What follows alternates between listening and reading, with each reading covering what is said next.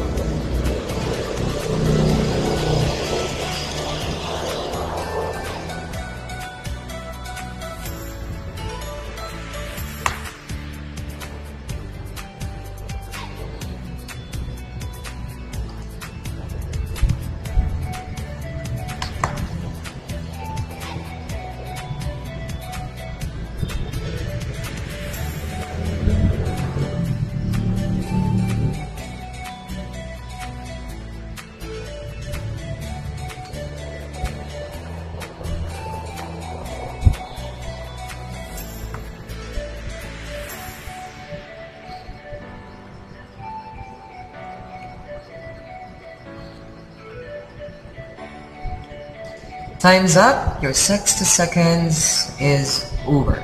Alright, so this morning we will talk about another lesson, but before that, let's have first our prayer. So I am encouraging everyone to close your eyes and bow down your heads and feel the presence of God. Let us pray. In the name of the Father, the Son, the Holy Spirit. Amen. Our precious and Heavenly Father, we thank you so much for this opportunity, Lord God, to wake up every morning. And Lord God, thank you so much for the gift of life, the gift of family, the gift of friendship, and the gift of love. Lord God, as we go throughout our discussion today, please give us knowledge and wisdom in order for us to have a good flow of this discussion. And Lord God, we are asking for your guidance and protections to all the family members that we have, Lord God. And Lord God, please keep us safe from this pandemic, from this illness, from these viruses around the globe, Lord God. We also pray, Lord God, to all the frontliners, Lord God, that we have in our country and in the whole world, Lord God. Please keep them safe. Lord God, sorry for all the bad things that you have done and committed into you in thoughts and words and in deeds. In Jesus' name we pray. Amen. In the name of the Father, the Son, the Holy Spirit. Amen. Good morning, everyone. Once again, I am Teacher John Ray Vitogle, your contemporary Filipino arts instructor. And welcome to your home away from home school, St. Joseph of Canlaon Incorporated. Alright, so today let's have another lesson to discuss. But before that, I hope everybody is doing good and prepare for this session. Alright, without any further ado, let us start. But before that, our learning competency discusses various art forms found in the Philippines. So sa madaling salita, ay iikot lamang ang diskusyon natin ngayon tungkol sa iba't ibang art forms na makikita sa ating bansa.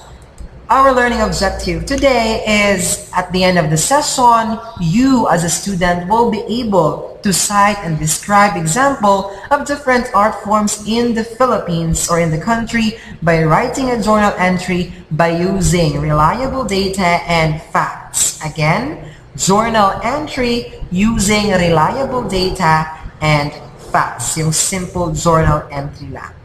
Alright? So today, let us talk about the various art forms found in the Philippines and the notable examples of each art forms.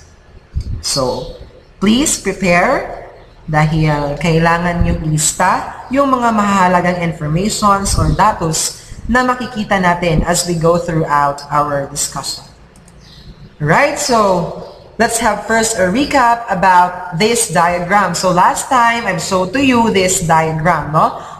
Ang diagram na ito ay nagpapakita kung paano nahubog o how did the scening or arts develop in our country from ethnic art down to contemporary era. So, sa ethnic art, taas sa Islamic, then Spanish era, American, Japanese, modern era, hanggang sa narating natin yung pinakatuktok sa contemporary era.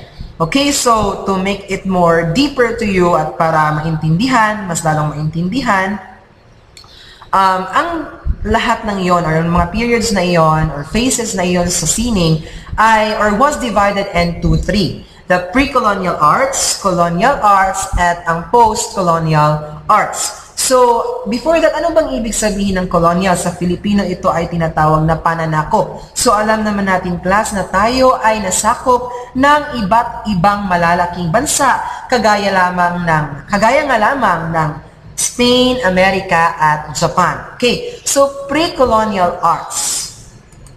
Dito sa pre-colonial arts class ay napabilang ang ethnic arts at Islamic arts. So, ibig sabihin, hindi pa nakarating ang mga mananakop o yung mga bansang mananakop ay mayroon ng sariling sining o arts ang ating bansa.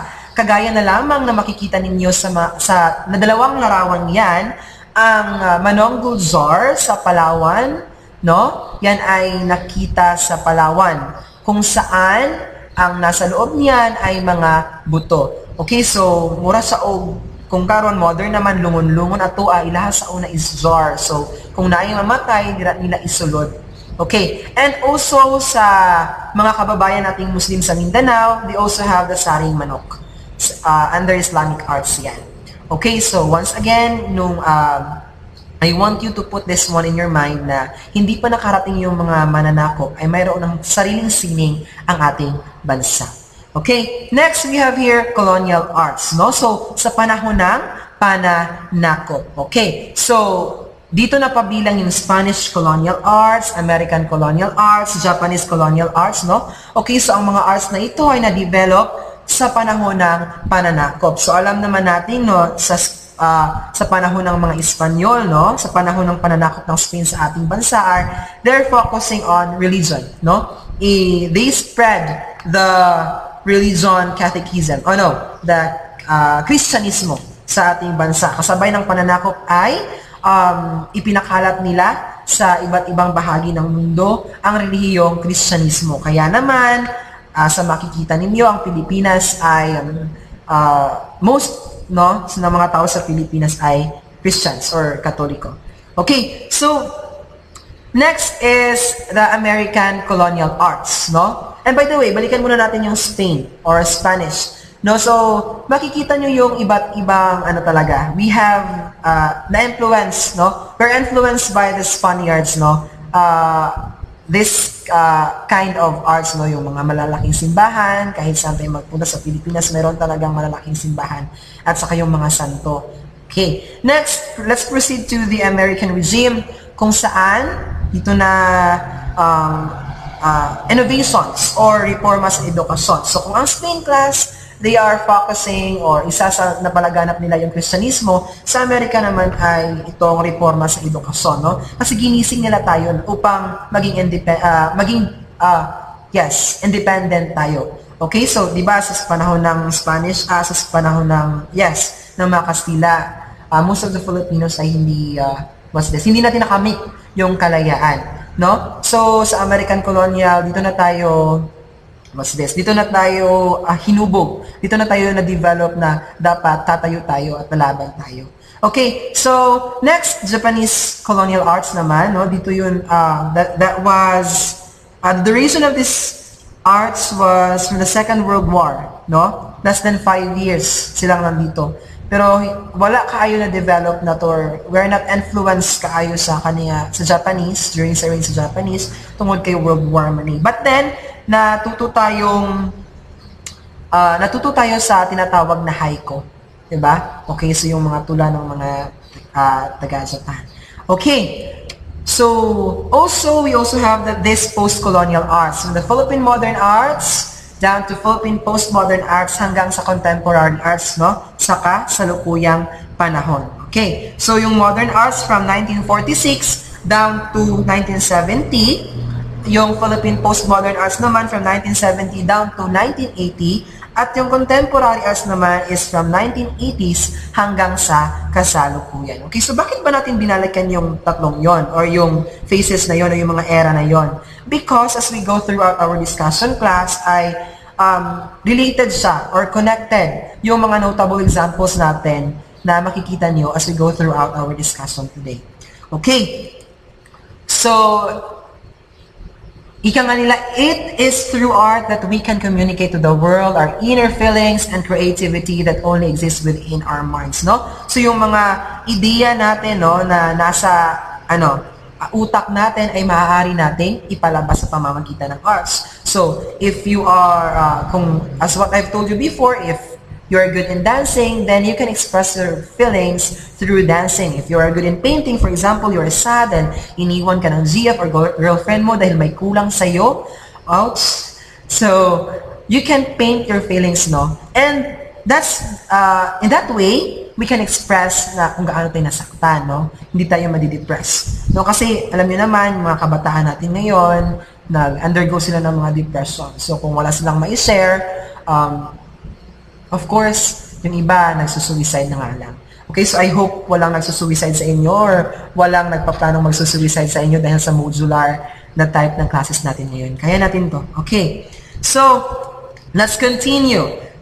This time, let's talk about the various art forms found in the Philippines. Okay, so this art forms class was categorized or divided into 3. First, we have the visual arts, applied art, and performing art, and others. Okay, so visual art class, under nyan is yung drawing, painting, sculpture, calligraphy, and photography. Remember that, okay? Next, sa applied arts naman ay makikita natin na ang architecture, fashion, pottery, and jewelry design, and interior design designs ay napabilang sa applied art. At sa performing arts naman, ay dyan napabilang ang dancing, music, theater arts, film production, and literature. So, tatalakayin natin yan isa-isa. So, I hope everybody is ready for note-taking.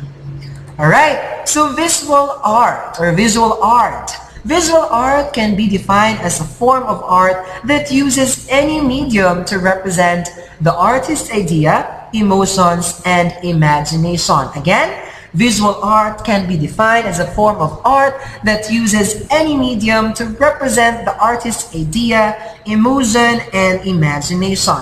And first in line is we have the drawing. Okay, so very common na to kapag nasasabi natin drawing or guhit, alam na natin yan. Okay, so drawing is a representation of any art form or object by hand through the medium of pencil, pen, charcoal, and etc. So nakikita niyong larawan yan ay isang sketch, at yan ay example ng drawing. Okay, so gumagamit siya ng pencil, no? Even pen or charcoal, pwede rin. Marami pang ibang, what's this?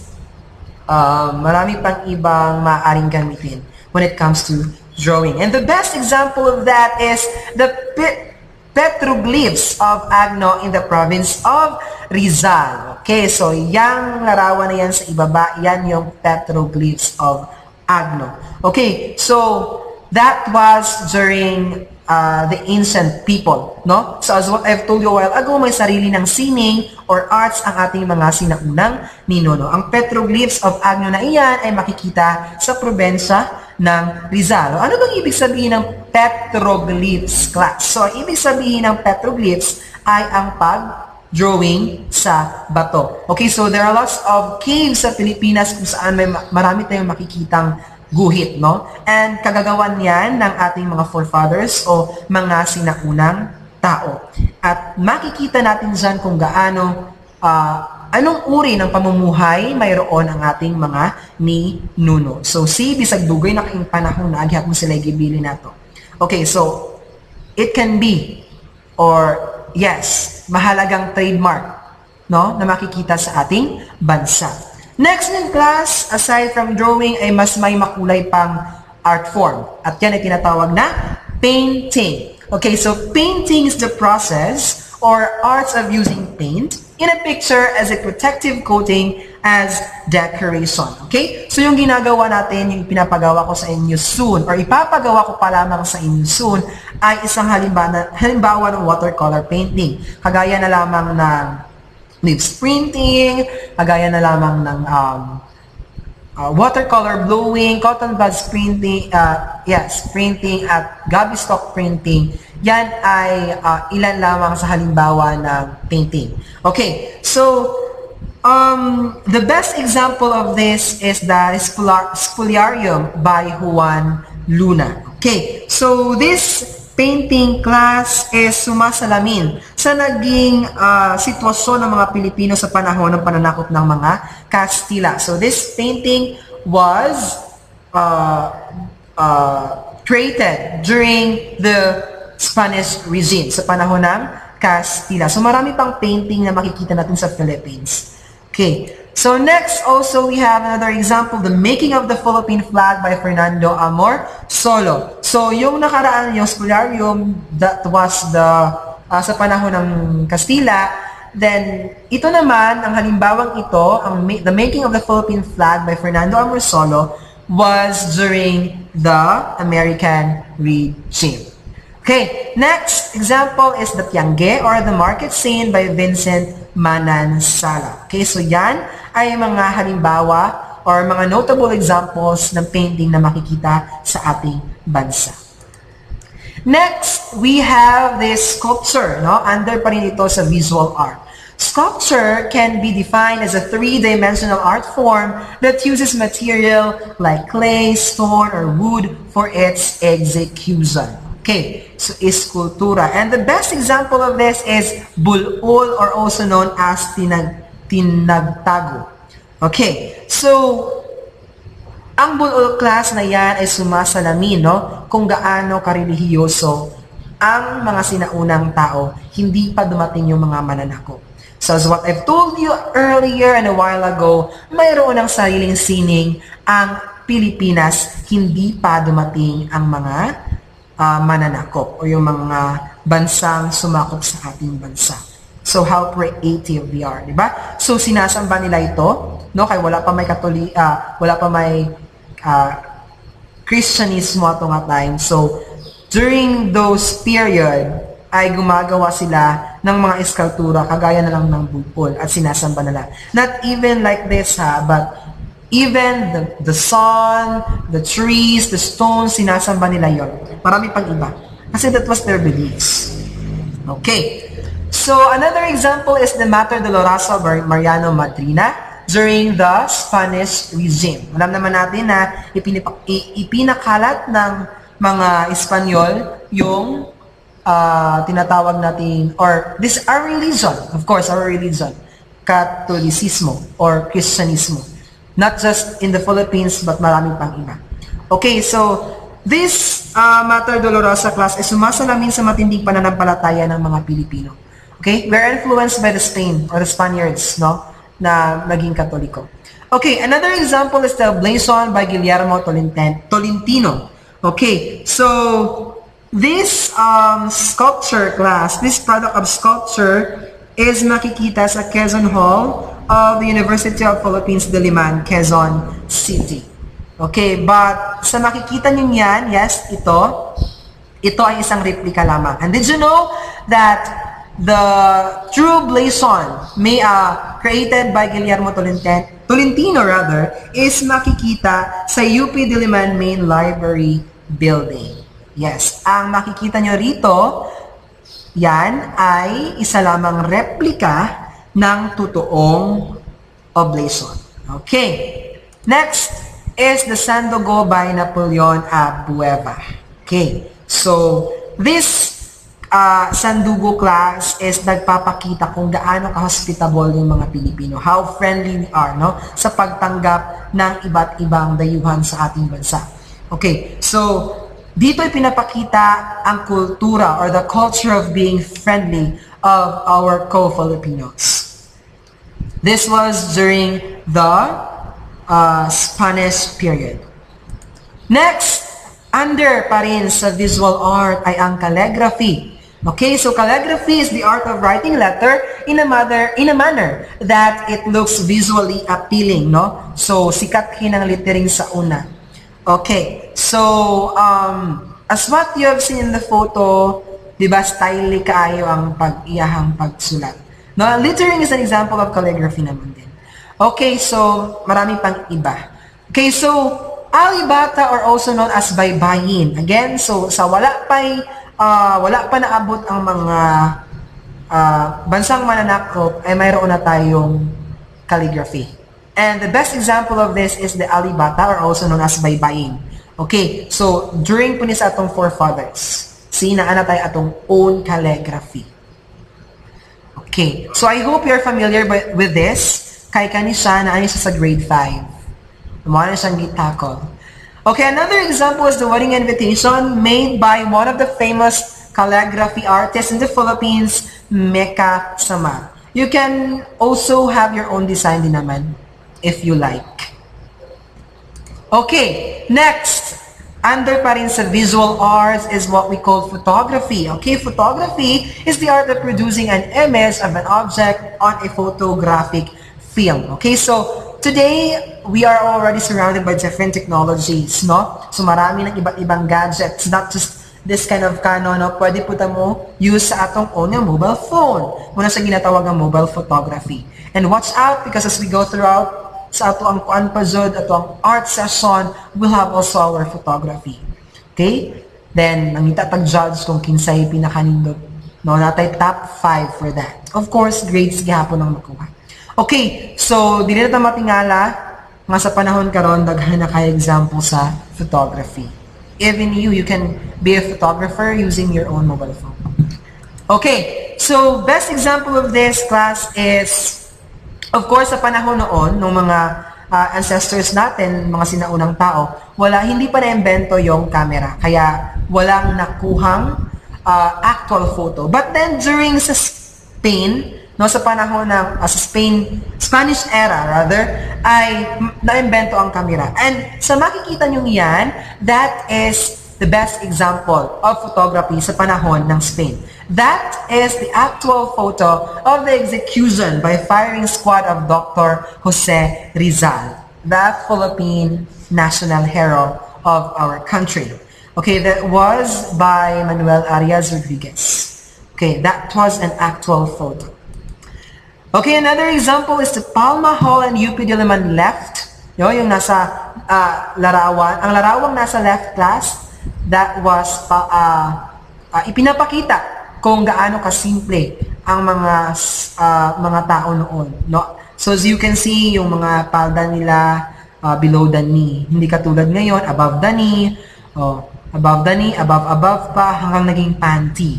No, which is not good. So kung i-compare natin sila, mas masarap pa rin balikan yung mga babae noon. Yung comparing naman din ha. Okay na naman yung mga babae natin ngayon. Kaso lang, yung iba kasi, hindi na magandang tingnan, no? Kanang mubo na mayang short. It's not good. Catholic school, biya pa. Okay, next is the Jones Bridge in Manila. Sa right portion of the screen. Okay. And the Cebu Fish Sanctuary by John K. Chua sa bottom. Okay, so that are just some example of photography. So sa una, as you can see, dili pa kay colorful, black and white pang makuha. Okay, next, we are done sa visual art. Now, let's proceed to the applied art. Okay, applied art is a form of art that can be defined as art that has practical application as well as functionality. So, maaari siyang i-apply sa ating buhay at may function siya. Okay, let's start with the architecture. Architecture is the art of practice of designing and constructing a building. Okay, so kung sino yung magiging gustong maging architecture soon, mo na inyong kuan, itukod nga mga buildings, layhan mo. So some examples rather. Okay, so these are just some examples found in the Philippines, no, ng mga architecture. Okay, so this one sa right side is, that was, makikita natin yan sa Cebu, Cross ni Magellan. Okay, yung isa hindi ako familiar, pero that was, this was during the American regime, yung nasa right portion ng screen. Samantalang sa left portion naman ay during the Spanish era. Okay, another example are Gabulan buildings left and Manila Post Office building right. Okay, so this is another, or these are another example of architecture. And this one, Cultural Center of the Philippines and the Philippine Arena. So, sa kasalukuyan. No, so, the more nga magkadugay, ang architecture is nagka-develop. So, nagkanindot. Okay, so as you can see, the Philippine Arena, it was too big and large, and it can cater millions of people. Alright. Next is the fashion design and the arts of designing apparel that are aesthetically pleasing as well as functional. Fashion design involves working with different types of fabric and pattern which are then designed into garments. Okay, no? So, mayroon tayong sariling fashion. Ug dili ta kabuot sa tao kung unsa ang isuot because that is fashion. Okay, so sa larawang nasa ibaba, iba't ibang fashion yung makikita natin. No? So as the world, no, as the time will pass by, the fashion will more be developed, no? So, example of this pre-colonial Philippine fashion. So, sa panahon noon, hindi pa nakarating ang mga mananakop na bansa ay mayroon na tayong sariling fashion. See the photos below. You look at the photos below. Yan ay patunay na noong unang panahon, we have our own fashion. Next, colonial Philippine fashion. Okay, so, din na ito mga barong, mga Amerikana. Okay? So, as you can see, na tayong barong, mga Filipiniana, mga tuxedo. This was during the American regime. Okay, next, under sa applied arts is the pottery. Pottery is one of the oldest and most widespread of the decorative arts where objects made are commonly useful, ones such as vessels for holding liquids or plates or bowls from which food can be preserved. Okay, so katong naay mga jar sa una, sa nagtawagan ng mga jar, galing nalimit ko. Kanang mga naay jar sa una, nga dagko, masudanag tubig, no, madili na kinahanglan nimo og ref, tungod if nakaanak nga jar, ibutang nimo, sa ang tubig ana is bugnaw na. So, dili na kinahanglan nga mag-ref pa. Okay, so ang colon, no, so dila ta sa magluto, di ba? Nindot po na sa mga type sa pagkaunas. Talagsa na naman ng mga tao kung nag-use ng mga colon. And that's an example of pottery class. Okay, so best example is the Manonggol in Palawan, as what I've told you. No, this is their tradition, our ancient people tradition. Kung asa mao ni ilahang ginahimong lungon. Instead of lungon, ilang ginagamit is jar. Dira na nila ginabutang ang patay. Okay, so ang ilang ginapabuhat ana is sa ipaanod nila sa mga rivers or sa dagat. As you can see, no, kaning nagpungkong duha ka tawo dire, nana siya symbol. Okay. So once again, best of an example of pottery noong unang panahon is the Manonggol jar.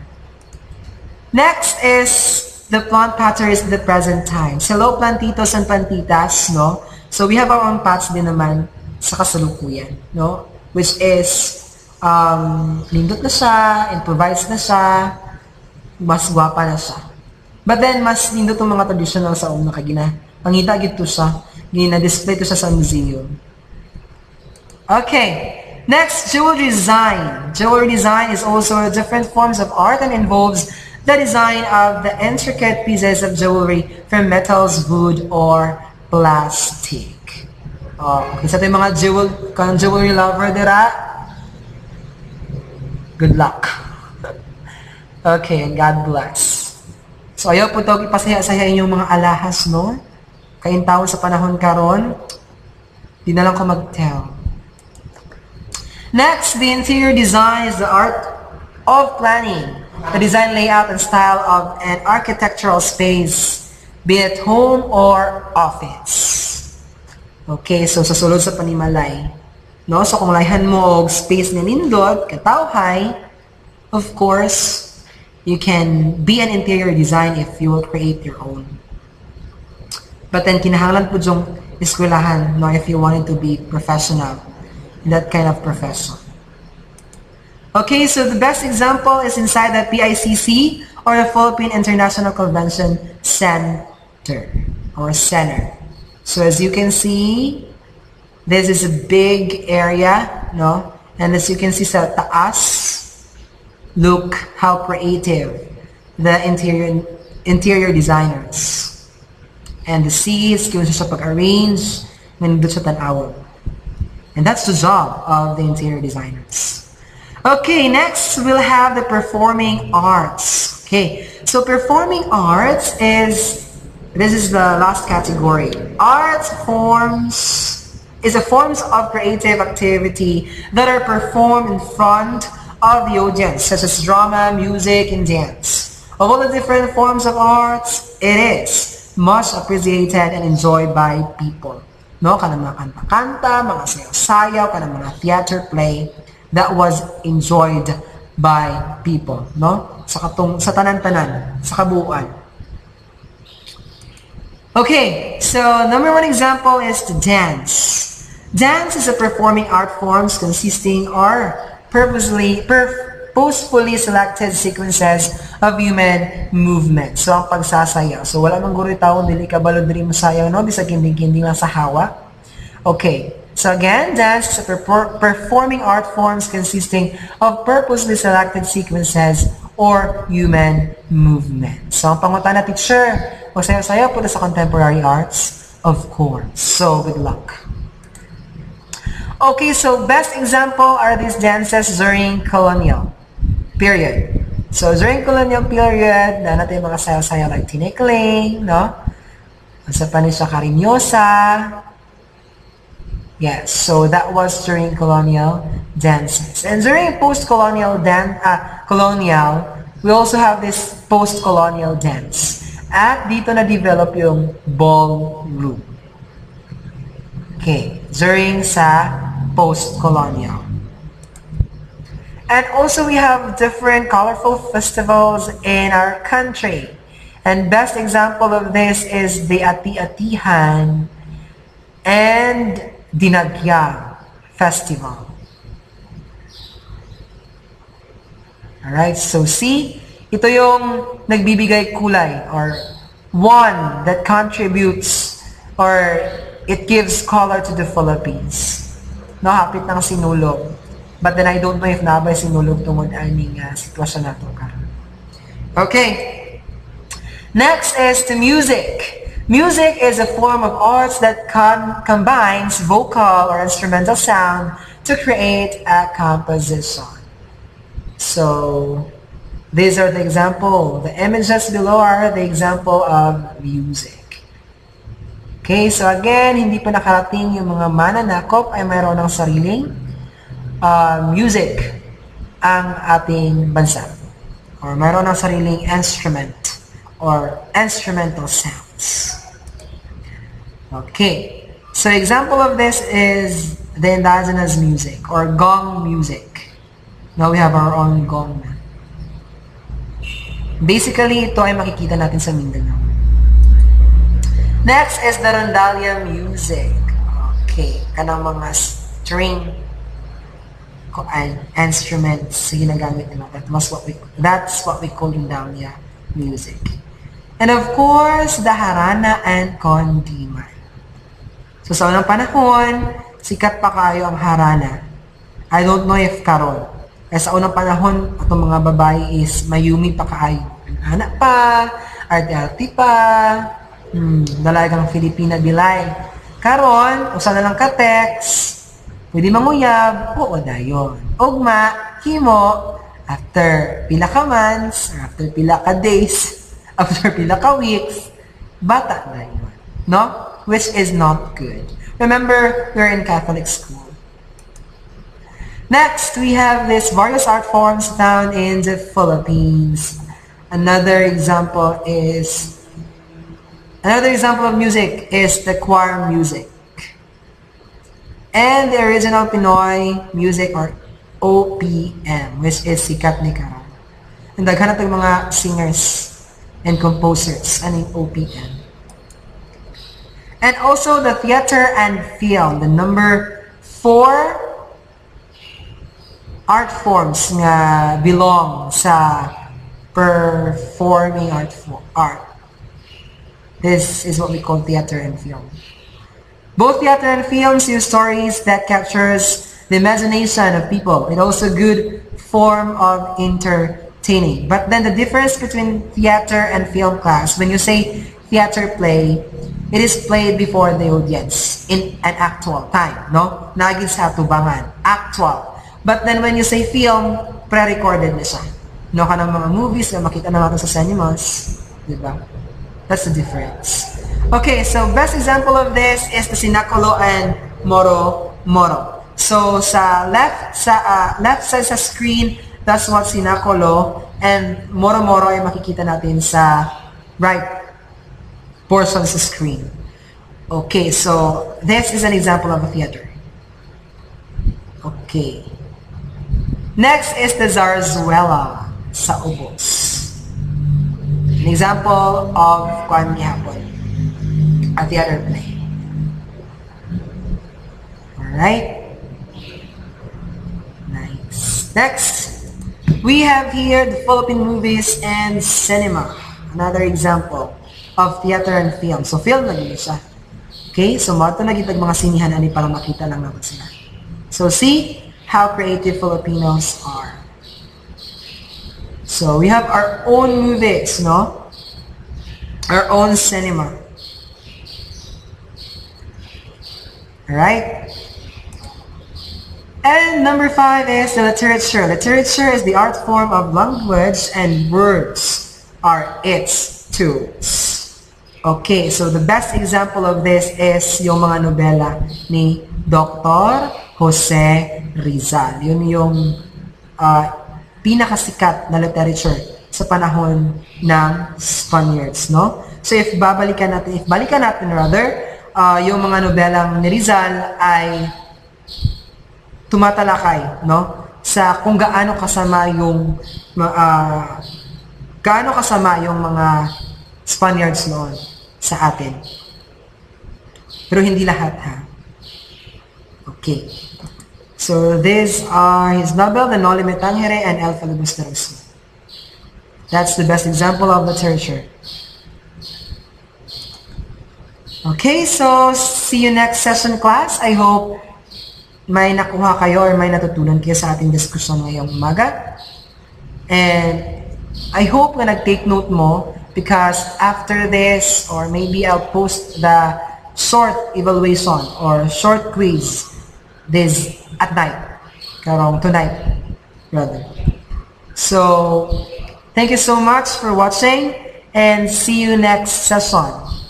Be updated na lang po sa ato ang mga informations nga i-post na to sa ato ang Google Classroom and chat box. So, God bless. Once again, I am Teacher John, your contemporary Philippine arts instructor. One school, one victory, one is JCCI. Good morning and God bless.